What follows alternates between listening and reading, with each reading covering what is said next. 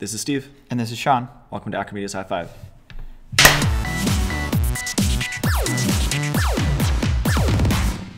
So, Steve, what are we talking about today?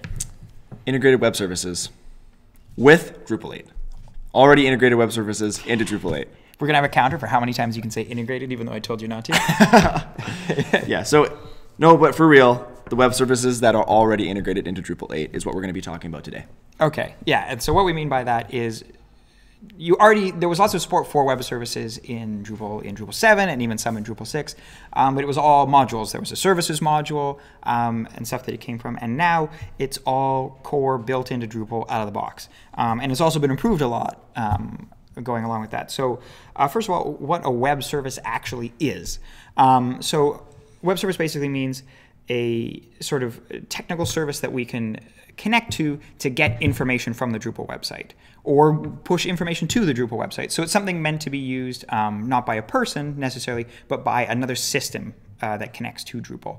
And that could be, an inventory management system. That could be another blog you have that pushes content. That could be, another website that aggregates content for you. It can be any other system that's going to connect to Drupal. It can be a payment gateway. It can be anything, But it's specifically done for when that other site is pushing data from or grabbing data from Drupal. So Drupal is sort of the static, and then something else is connecting to it. And so Drupal supports these with what's called a RESTful setup. That probably doesn't mean anything to most of you, but it's just the standard format for which to do that. It's the most popular format these days for sending data back and forth. And Drupal supports that for every piece of content it does. Anything that's a node, that's a user, so blog posts, customers, views of data, anything you can do, you can request and get through Drupal, which is actually really cool. When you're talking about RESTful, that's cross-platform. That's not actually really related to platform at all.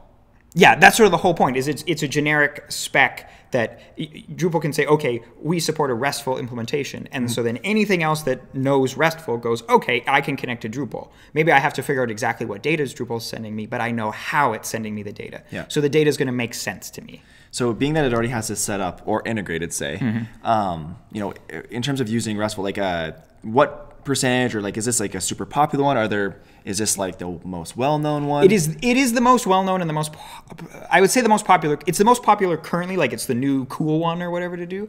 Lots of stuff used to use SOAP or an XML setup previously, but REST is definitely the most popular one sort of currently, and it's definitely gaining more and more momentum right now. There is the ability within Drupal to add support for other formats if you want to, although REST is the one that they support out of the box. Okay. And that more or less means, no further configuration, or how much is actually set up? So a lot. You can set up the REST services and everything completely through the user interface. You don't have to do any programming. I could do it. Yes, okay. Actually.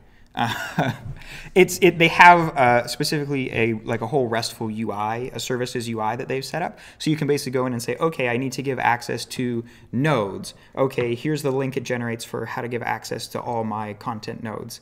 And then I want these accounts to get permission to it. And so you can give certain roles ability to use that all through the user interface. And then basically if you had a third party that you were working with that needed to hook up to your system, you'd just be like, hey, here are the endpoints. It's actually self-documenting as well. So you could basically sort of be like, hey, here's the stuff to connect to. They could connect to it, and it's basically going to provide the documentation with it of here's what the data is going to look like. So we're giving you a title. Here's the parameters of the title. We're giving you a description. Here's the parameters of a description. Here's how to get it. Here's what the data is going to look like. All that stuff. So if you're a site owner and you need to pass this on to someone else to do a technical implementation, you can do that yourself, actually. Sounds like we're working you out a job. I don't even need you anymore. You wish. All right, what's next? Please don't insult me anymore. What else is integrated? I don't promise to not insult you. What they also use is they use a system called HAL, which is a sort of add-on for JSON, which is basically these are ways that the data is formatted. You don't need to know what these technical terms mean necessarily, but what it means is that from a layman's standpoint is you can link data to other data. That's very important for websites, right? Is you go through links to series of pages and stuff, everything connects to something else.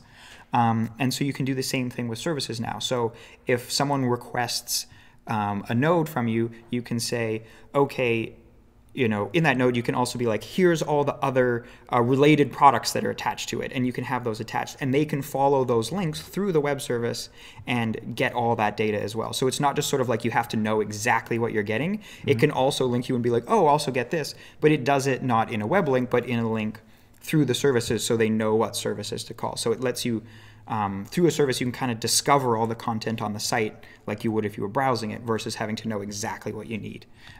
It's actually really cool from a services standpoint. And that's quite new, so people haven't even figured out all the sort of uses for that. But it lets you do a lot more where you just sort of provide these services and then people can themselves, when connecting to it, figure out exactly how they want to deal with the data. And you don't have to just, each time they come up with a new idea, you don't have to change how you serve the data. You've already served everything, and they can do it all on their end. And I'm using the actual, UI that's been set up for RESTful within Drupal. Is that correct? Yes.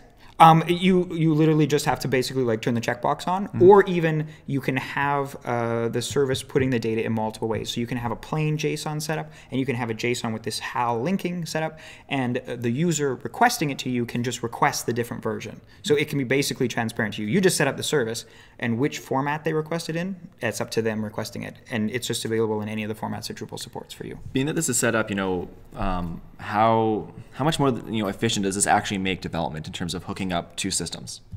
Like, is this a huge improvement? If we have to hook with someone else, yeah, it doesn't help. If someone else is hooking with us, it's a big improvement. Okay. Because a lot of it, hopefully, is literally just turn some checkboxes on. It works, and you just send them an email like, hey, here's the info, away it goes, and you're done. Like, it could honestly take you a half an hour.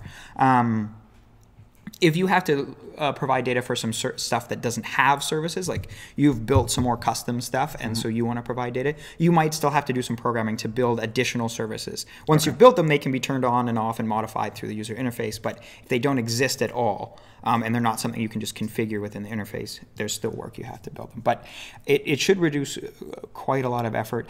And it gives you that advantage of it's not something you have to have programmed and set up. If someone's just like, hey, like I need your data, can I connect to your API? You can go, okay, and you just turn it on, right? You don't have to be like, oh, we don't have an API. I don't know how it's set up. We don't have a guy for that or whatever. You can just do that. So it's always there available, if the opportunity presents itself, instead of just being like, no, we don't have an API. I'm sorry, we can't do that. What else should we kind of talk about in terms of web services that are already, present in Drupal 8? Is there anything else that we're missing? We didn't talk, we only kind of touched on it, but this comes with authentication built into it. It just uses HTTP authentication by default, but you can attach on OAuth and other means of authentication. And that's going to hook right in with the Drupal accounts. So you can just turn on these permissions for someone's Drupal account, and then it works for the web service as well. And you manage the permissions and everything just like you would manage their permissions for anything else outside. Like, can they edit this, blog post? Well, you can say, okay, they can edit it normally, and they can also edit it through the API. And so it's just literally another set of checkboxes in the same permission thing. It's very straightforward. So, and it does the same. Can you view it? Can you edit it? Can you delete it? It has all the same type of permissions that you have for regular Drupal content. Okay. Does that pretty much sum up web services that are integrated into Drupal 8?